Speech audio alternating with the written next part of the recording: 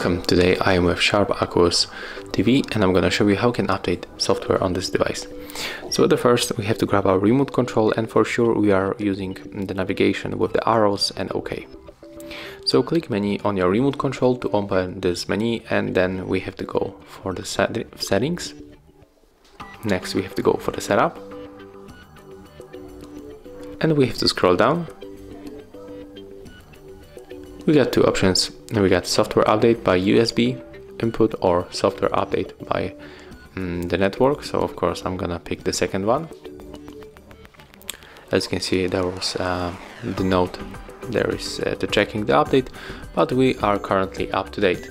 So in my case there is no new version to download, so I can just go back, but if you have here the new software update, you will be able to click the download next to the exit button.